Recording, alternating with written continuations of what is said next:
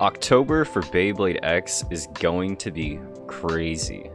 It looks like they've got a bunch of new stuff that's supposed to be coming out soon. We've got a new starter. We've got a new random booster volume. We've got the battle entry set, and looks like a string launcher as well. Let's go ahead and take a look at each of the new products. So first off, we've got LeonClaw. Now, I'm not gonna lie, LeonClaw is looking really dope, looking really cool. The overall design aspect of this bay, I think, is just super sick.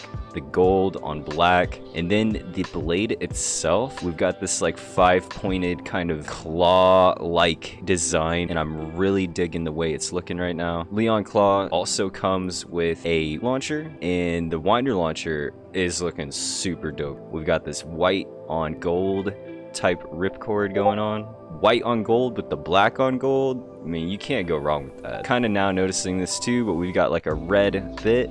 Does it seem like right here, this part, does it seem like that is a little closer to this than it should be? Are we gonna start getting 5-point ratchets with this LeonClaw? Yeah, so it looks like we are getting 5-point ratchets, LeonClaw, 560p. Really interesting that they're doing a 5-point. I've been kind of waiting to see if they were gonna start doing different, different ratchet designs and shapes, so that's really cool. Let's move on to the next. We've got Viper Tail. Definitely an interesting looking addition to the Beyblade X family. You can kind of see a little bit of like a tail-like design going on. I kind of like the way it looks. I'm also noticing these little hexagon patterns going on the inner part of the plastic. So if they start doing, more design and more like detailed design aspects with them, that's really gonna be cool to see how they evolve over time. That's Viper Tail, random booster. Next up, let's go ahead and check out the battle entry set, BX17. So with this new battle entry set, it looks like we're getting a new stadium with a black interior and the green ridge. I think that it's cool that they're keeping that green ridge, because personally for me, I like to use it for green screen effects, and a black stadium as the background for the green screen ridge, that's pretty sick. Looks like we also get a recolor of Drawn Sword, like a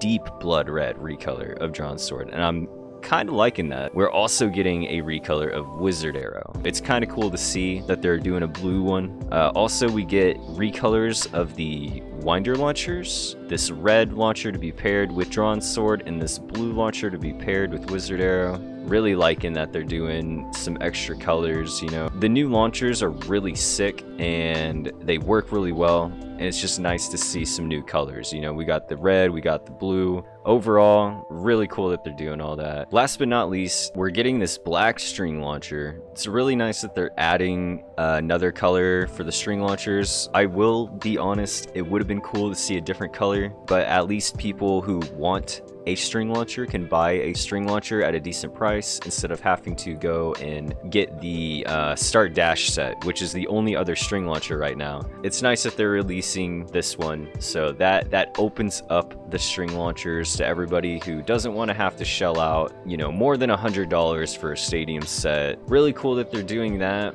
It'd be really nice to see them kind of improve on the string launcher and add more colors, add more stuff to it. We'll just have to see kind of how that evolves over time, but right now, since it's at the beginning, I can kind of just I can understand them kind of starting basic. Super excited about all these releases. We've got LeonClaw, we've got Viper Tail, battle entry set, and another string launcher. It just keeps getting better and better, and honestly, I'm just really excited to see what else they keep releasing. Personally, for me, I think I'm the most excited right now for LeonClaw. I really love this shape. I really love that they're bringing in a 5-point ratchet. The bit, I'm curious to see a bit more about that.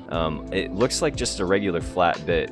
P. I don't know what P means. Maybe it's that particular type of plastic that has like really low friction. I know they've used that type of plastic for different Beyblades for Beyblade Burst, so maybe it's, has less friction and allows it to spin longer for it being a flat bit. I don't know. We'll just have to see a bit more information when more stuff gets released.